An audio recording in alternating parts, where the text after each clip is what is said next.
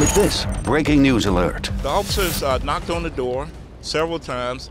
They contacted the attorney. They wanted to get permission to be inside. They had no basis for a search warrant or subpoena. And so based on that, the attorney said he wasn't going to allow that to be done. And so the officers couldn't do any more at that point. All right, breaking news we just learned. Nashville's chief of police says his staff did everything they could when a girlfriend of the Christmas morning bombing suspect reported that Anthony Warner was making bombs. This was over a year ago.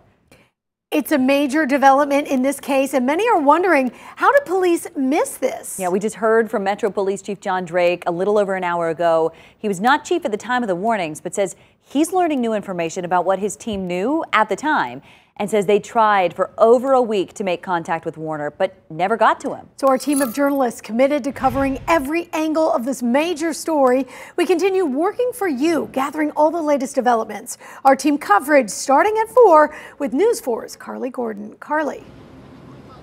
Yeah, as you mentioned, that press conference here wrapped up about an hour ago. The chief says, yes, they were told Warner was trying to make bombs. Yes, officers went to his home to try and see if it was true, but ultimately they say they were unable to get inside that RV to see for themselves. Now, this was in August of 2019 when the reports were made. Police say Warner's girlfriend and an attorney both called them and talked about Warner making bombs. Police say they tried knocking on Warner's door. They tried calling him several times. They contacted the FBI, who ran his name and said Warner was not on any of their watch lists. After that, the chief said officers continued to try and contact Warner and surveil the area. Ultimately, they say they did not have enough to get a search warrant. Chief Drake says their hands were essentially tied.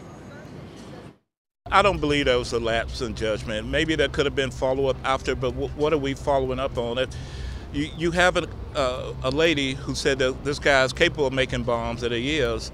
The officers try, they knock on the door, they turn it over to hazardous devices who try to ascertain if a bomb has been made. They turn it over to specialized investigation who contacts the FBI.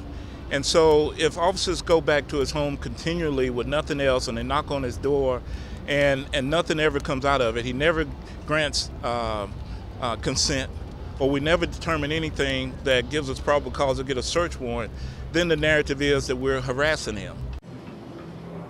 Okay, so we also wanted to know why it took so long for investigators to release this information to the media and to the public.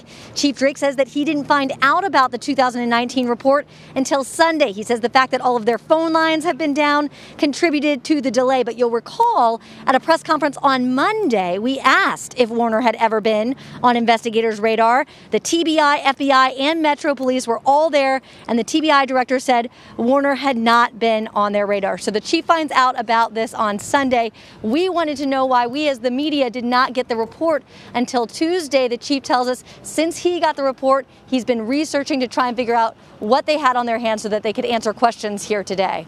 And Carly, who else knew about this prior police report before it was released to the media? Yeah, we asked that question here today. The chief says he did call the mayor to give him a heads up before releasing it to us. Carly Gordon. All right, let's take a listen to that